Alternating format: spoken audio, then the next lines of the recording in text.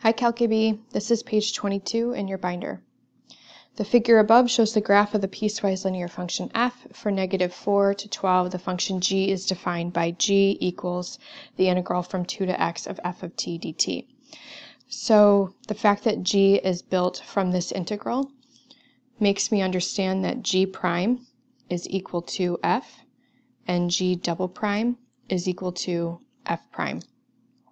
And the first couple questions are having me talk about g having a relative min or max, and does the graph of g have a point of inflection? So part A is about g's first derivative, and part B is about g's second derivative. So I'm going to take a second and make sign charts for both.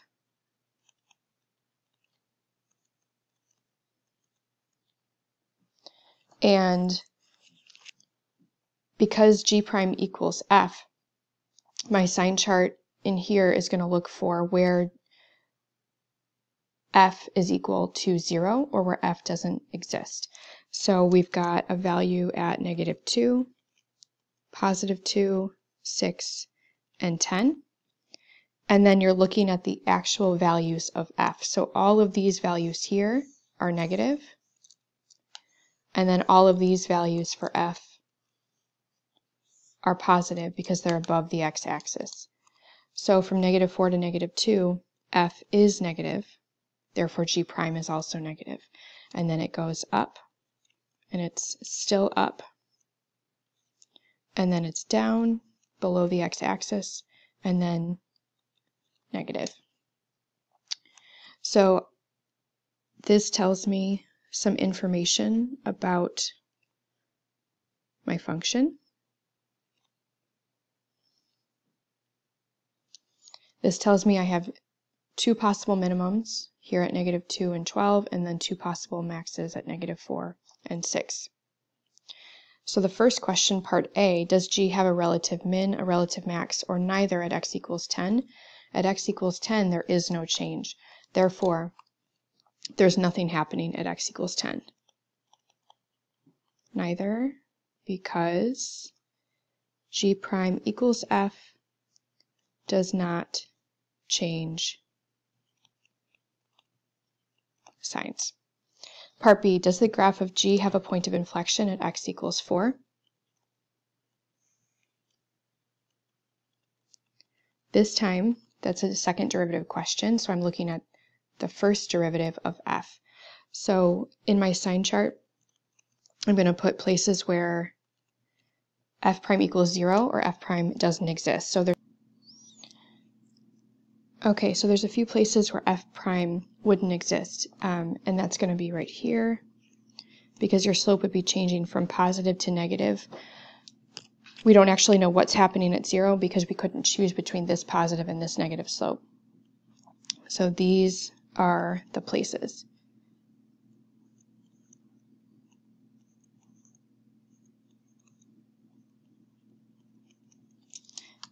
And then leading up to those, we have a positive slope, then negative, and so on.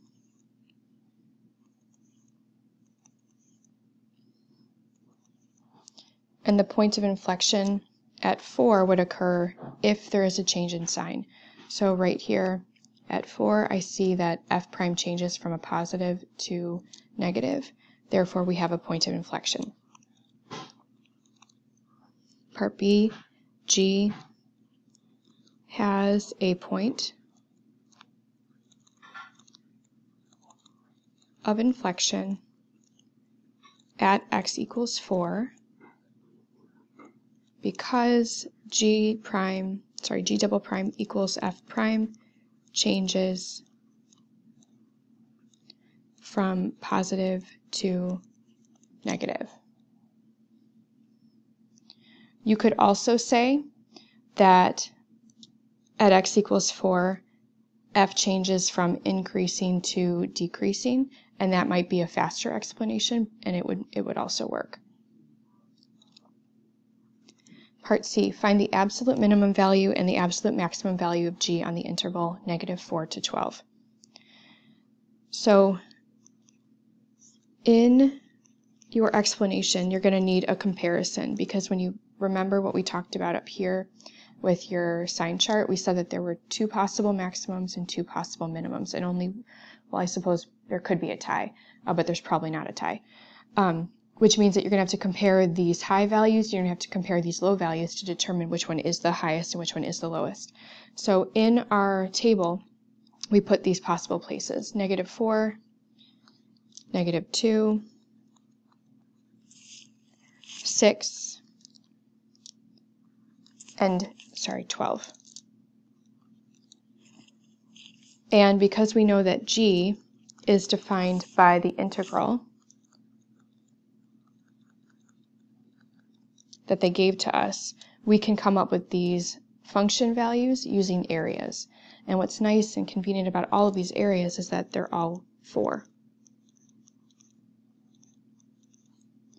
I want you to pause the video, take a second, and come up with the values in your table. All right, here are the values that I'm getting, and now we have to write sentences justifying our work. So the question is, find the absolute minimum value. So that is the output value that they're interested in. The minimum value is -8 because g prime equals f changes from minus to plus, or negative to positive, at x equals -2. And you write another sentence for the maximum value. The maximum value is 8 because g prime equals f changes from plus to minus at x equals 6. These are the kind of problems that you could also have mins and maxes at endpoints, and so you might want to take some time to review how you would justify endpoints. Part D, for all -4 to 12, find all intervals for which g is less than or equal to 0. Recall that g is the integral from 2 to x of f of t dt.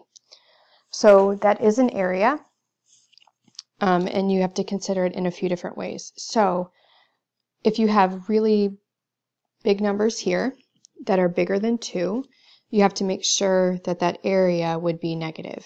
And so looking back at our graph, from 2 to 4, that would be positive. From 2 to 6, that would be positive. When you go from 2 to 10, you would actually zero out. So when this interval here, from 10 to 12, that would give you all areas that would be below, because this region here is zeroing out on area, and then you're continuing to drop. So from 10 to 12, we have one such interval.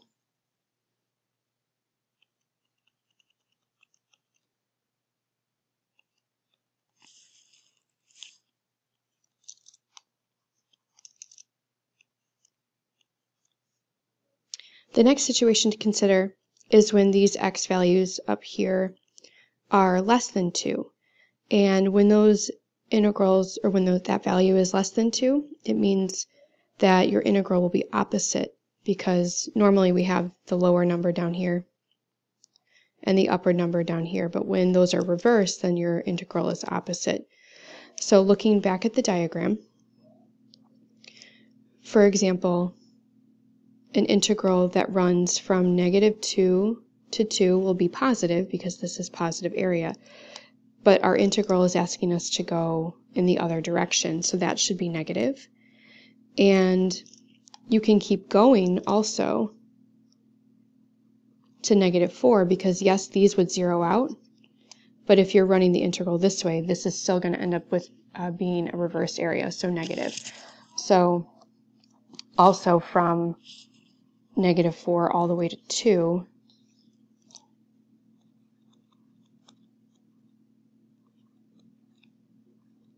you'll end up with g being less than or equal to 0. So I think there's two different things to consider here when x is going to be bigger than 2, and then also when x's are going to be less than 2. And the less than 2 situation is a little bit more difficult to think about because you are taking your integral backwards. That's it for page 22.